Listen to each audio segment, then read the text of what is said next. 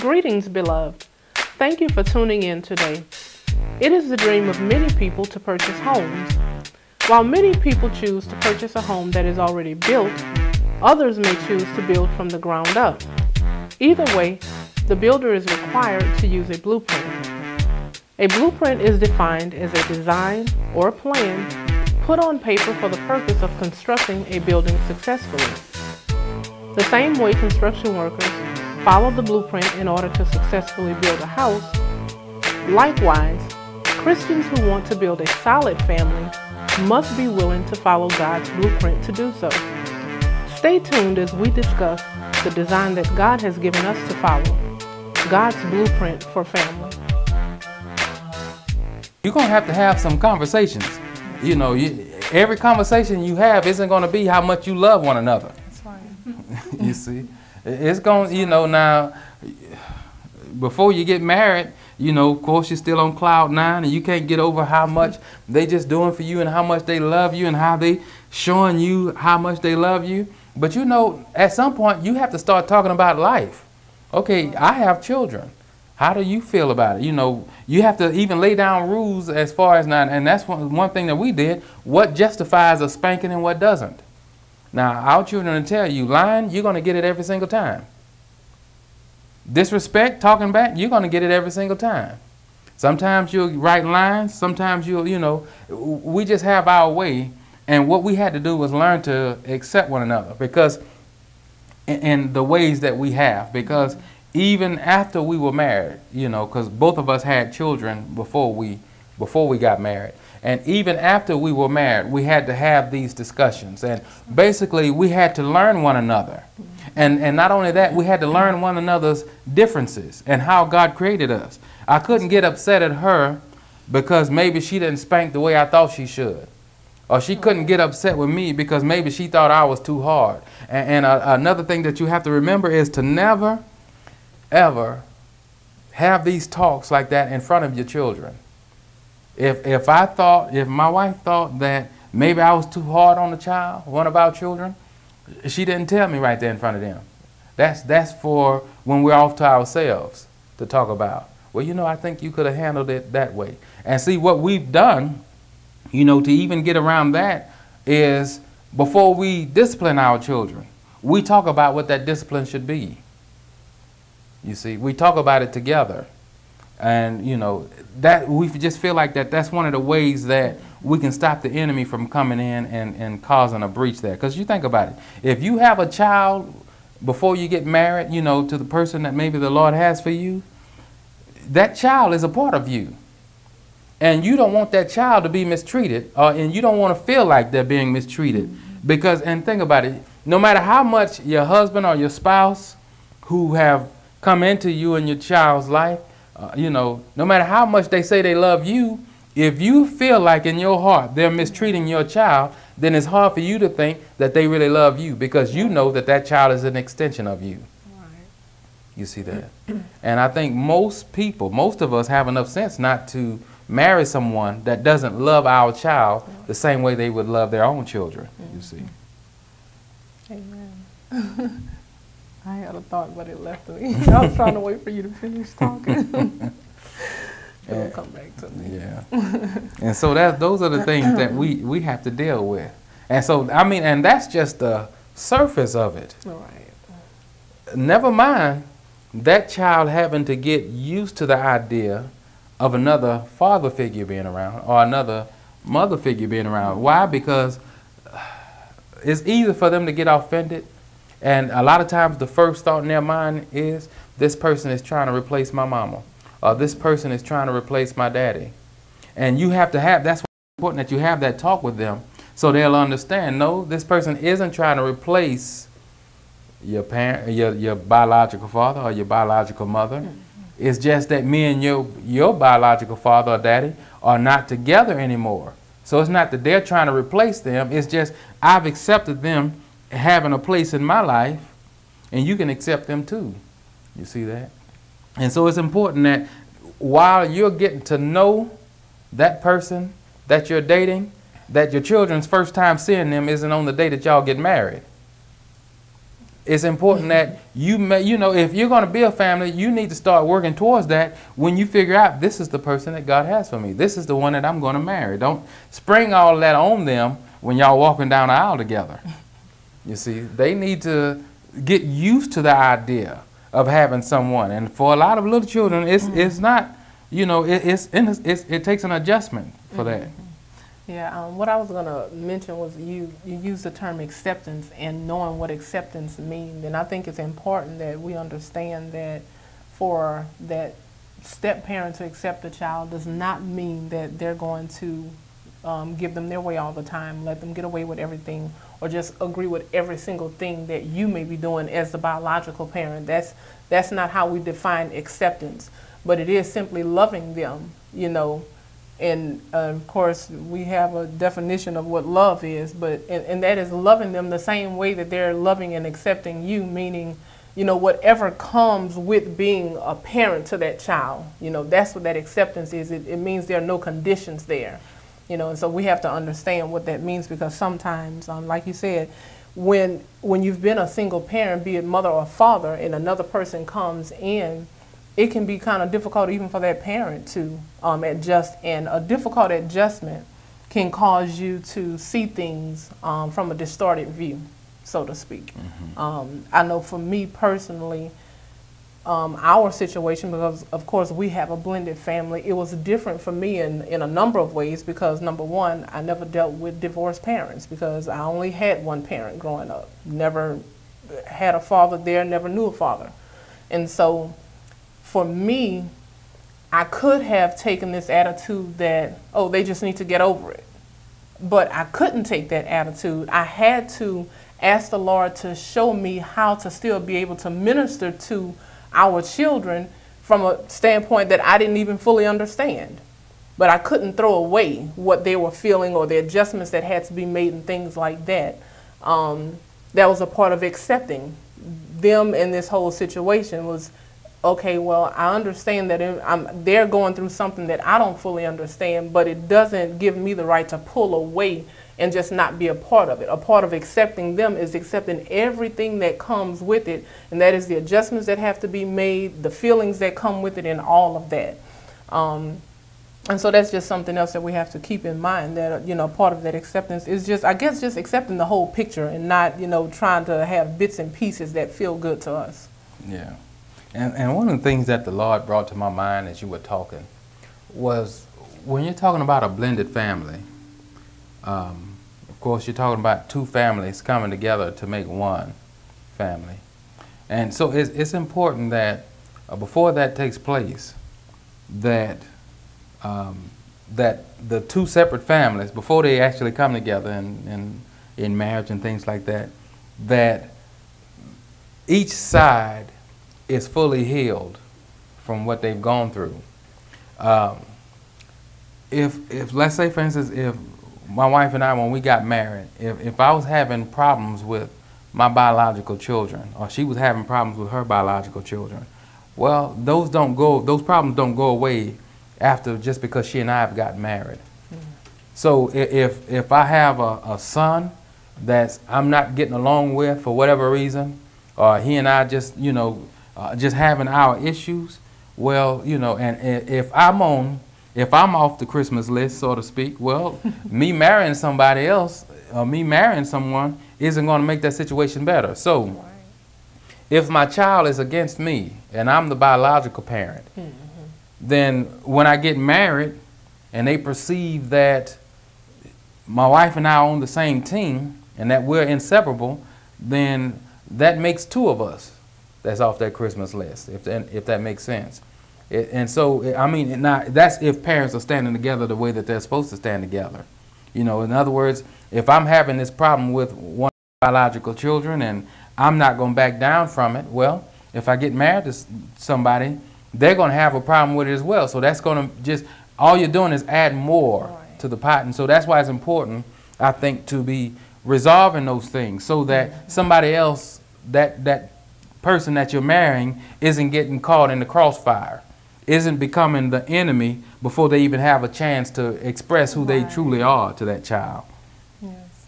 And I will just reiterate this as we're speaking that, you know, a lot of things when we're talking about the family, we speak from our own experiences and things because that's something that we both, you know, had to deal with. And I can tell you that it would be a much easier transition if, you know, those things are resolved before, because like you said, it kind of creates an automatic strain there where it really doesn't have to be if you start dealing with those things that may be going on, you know, before that new spouse comes into the picture. That's right. Now, in the Bible, in the Old Testament, when God was given the law, one of his laws was this, that whenever a couple got married, God commanded that they go on what we call today a honeymoon for a whole year. For a whole year, the man couldn't work. He had to make sure he had enough money saved up to take care of his family, his new bride. For a whole year, if he was in the military, you know, he had to be excused from his military service. And the purpose of that, basically, according to the Word of God, was to love on his wife and to win her. You know, in other words, to make sure that when they come out of that honeymoon that they were solid.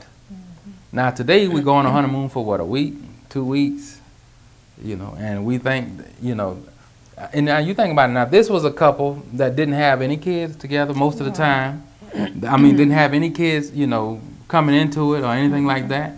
They just had one another to focus on for that whole year. And the purpose of that was to prepare them for the rest of their marriage.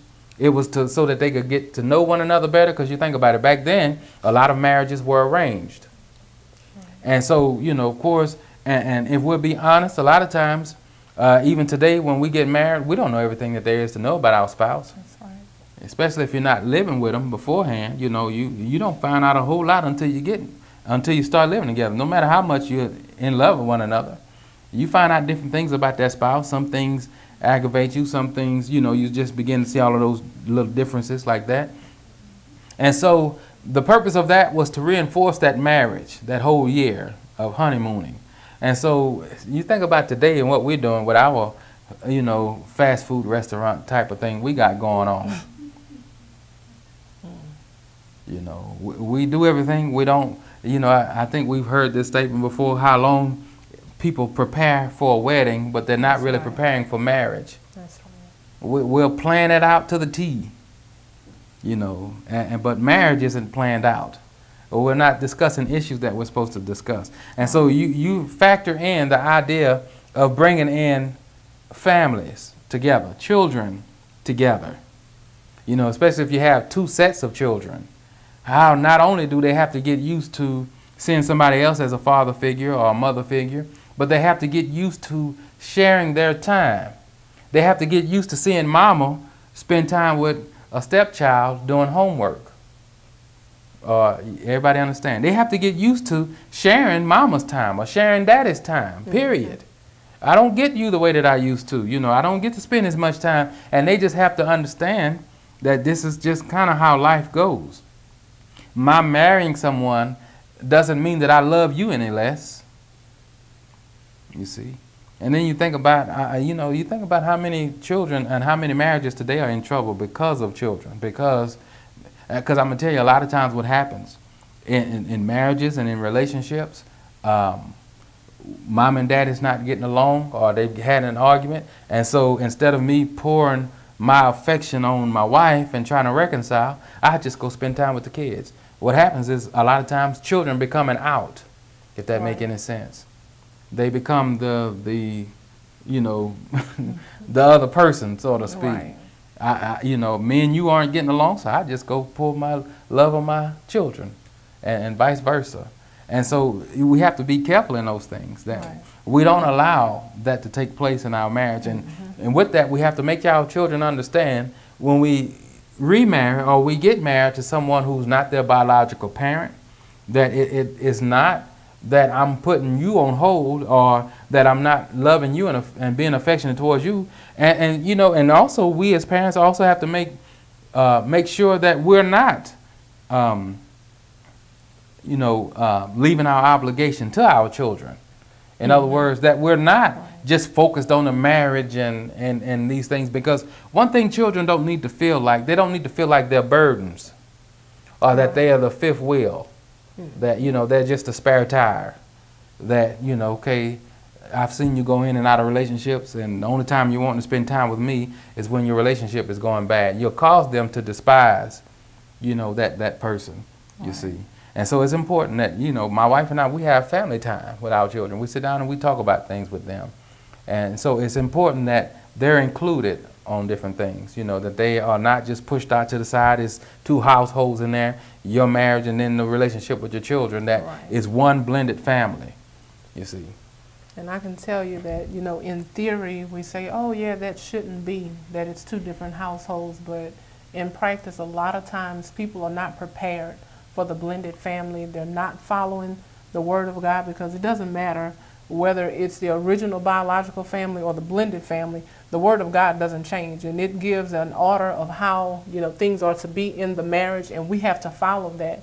And oftentimes, when people are not following the Word and they're not preparing for the adjustments that have to be made with family, with dealing with children, with dealing with, you know, emergencies, dealing with, you know, medical issues, dealing with, you know, whatever might come about, then that's exactly what happens. You end up with two different families in the household, and I mean, it may as well be a war zone, because there's not going to be a coming together. It's not going to be any peace. It's not going to be a good environment to be in, you know, if you have that separation there. And so it is so important, regardless to how the children may or may not be adjusting. It's important for the parents to stand strong and be firm in getting the point across that we are one family, which is one of the reasons. Anybody who know me, we told it to our family very early on.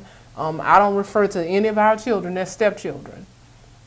Somebody will just have to know that they're not my biological children. Nobody knows, because I don't care to use that term, you know, because I want them to understand and know that I see them as my own biological children, and that's the way I treat them. That's the way I love them. And we're one big family. It's not just two different families, of course. We're being blended. That means everything is all mixed in there together. We're just all one big family. And so it's important that the parents get that message across inside the house and on the outside of the house, you know. So yeah. Amen. And so, I mean, some of the things that we're discussing, you know, of course, these are things that can just blow up in the faces of parents and in families, you know, if we're not careful. I mean, and you think about it this way, you know, if you're single and you don't have any children, and the other person that you're going to marry is single with no children, at some point that's the way it was, you know, with all of us. Mm-hmm. And think about the problem that you'd have outside of children and outside of trying to blend two families together. You know, with just you and your spouse, if it was just you two living on your own planet, you still have some kind of issue that you have to work out. Right. And then so you can multiply that times 1,000 when you're talking about adding children in there, you know, when you're talking about blending two families together to make one. That you have to be able to look down that road and see what can take place. You see, you don't just assume, well, because I love this person, then my child will accept them as well. Right. You see, you don't just assume that. Now, another thing that the Lord have laid on my heart to say is that it's important, you see, that whenever you're blending two families together, that you don't talk about, and just in general, I think this is just a good general rule, that you don't talk about that biological parent that you're no longer with, that you know, their biological parent that you're no longer with, to them in a bad manner, in a bad way. Mm-hmm. You see, because what can take place, and I think this eggs on the idea of when children take on that idea that they feel like that new parent is trying to take their biological parent's place, is because maybe, you know, if they've heard you speaking bad about that biological parent. Now, you have to keep in mind with children, they don't care how big of a devil daddy is or how big of a devil mama is. Right. They're going to still love that parent. No matter how, you know, no matter how you feel about them, they're still going to love them. And just because maybe they were the devil to you, it don't mean that they're the devil to them. Mm-hmm. You see, children love their parents. It doesn't matter how bad of a spouse they were to you. That's right. In their mind, that's still daddy or that's still mama.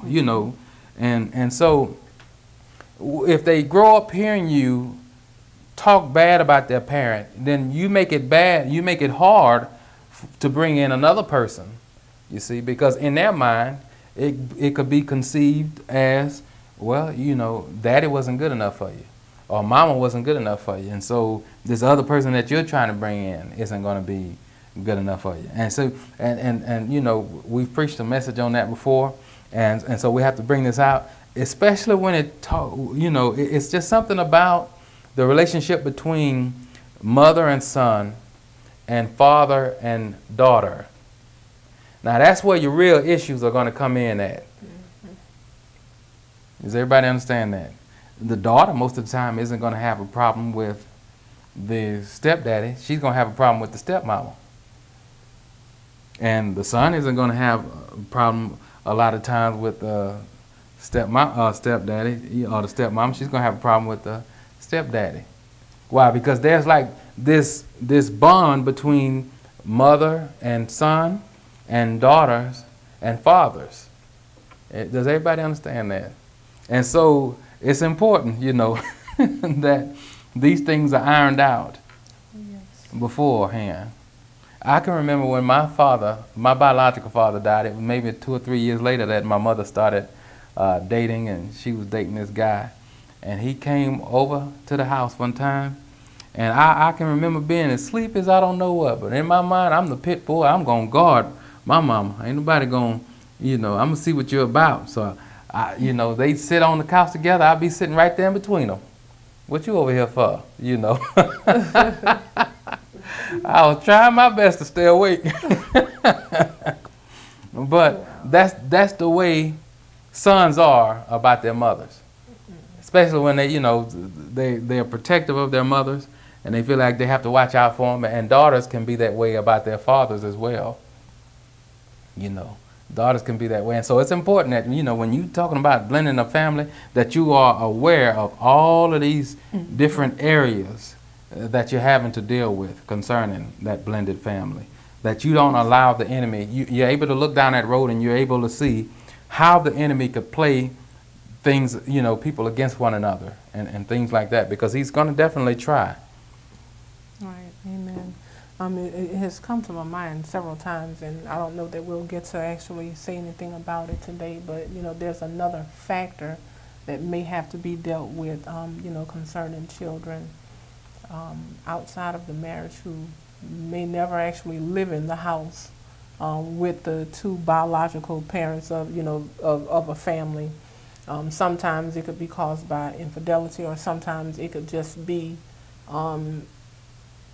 as a result of that child being born before you got married or something like that. But in any case, that adds a whole nother dimension of things that you may have to deal with when you're dealing with a child that came about for whatever reason, but they're not living in the house with you, and having to deal with another parent there.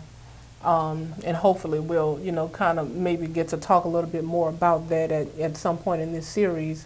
But one thing is true, and that we should always remember, and that is, children don't ask to come here, and they're not in control of what family they're born into. They don't have any control over how their parents are. And so when we're dealing with children in these situations, I think it's important for us to be able to separate that child from that situation, and understand that they don't have any control over what the adults are doing. Even though they may respond emotionally to certain things because they're part of the situation, but they don't have any control over it. And I think it's important that we're able to separate those things, the children from those situations, and deal with the situations and deal with it like adults, and then deal with the children in the way that we should deal with children. Yeah. Now let me make this. Does everybody understand what she was talking about? That you have a couple that's married or together, and then there's a child that's born outside of that marriage in some kind of way, and talking about how to deal with that other child that's born outside of that marriage for whatever reason, you know, whether it's infidelity is the reason, you know, if you're together.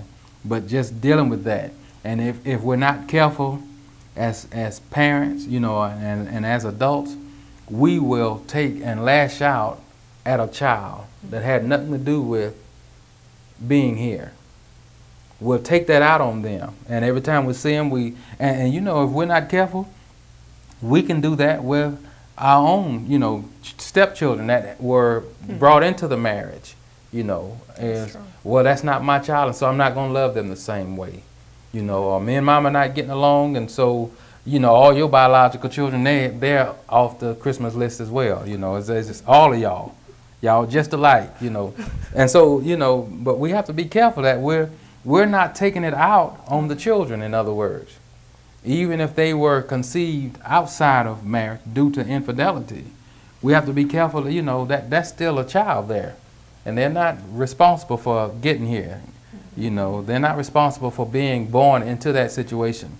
And we have to make sure that if we are angry or, you know, of course, you're going to be hurt and upset about it, that you talk that over with the people that's responsible for it, not take it out on the child. Well, because I've seen that, you know, I'm going to continue to love you, but that child, you know, I just don't want to have anything to do with it, or I'm not going to love it, or whatever the case is. Because in reality, if you can be that way, it shows that you haven't forgiven that person, you see, for whatever it is that they've done, the one that have did you wrong. It's the same concept as if there's infidelity and I'm getting mad at the man that my wife is cheating with. Well, I'm not married to the man, I'm married to her, you see. And so, no, you're the one that I have the issue with, not the other person. I'm not going to go fight somebody over what you're out there doing, you see. No, my issue is with you. And so how many of us have known situations like that? Well, I'm mad at you, really, but I'm going to fight the world and just let you skate on by with it. You see, no, and so you have to be that same way when you're talking about a child that's born as a result of infidelity. You have to, you know, and then you have to deal with when you're married to a spouse that may have done that and brought another child in this world outside of your marriage. You also have to deal with this, that you have to think about that child as a part of your spouse. That child is just because you don't like the child or like the situation, it doesn't negate the idea of that other spouse, that one that's responsible for bringing him here or her here, that they still love their child. Right. You see, they still love her or him or whatever, you know, and so you have to take into consideration their feelings before you start shutting out them having a relationship with the child.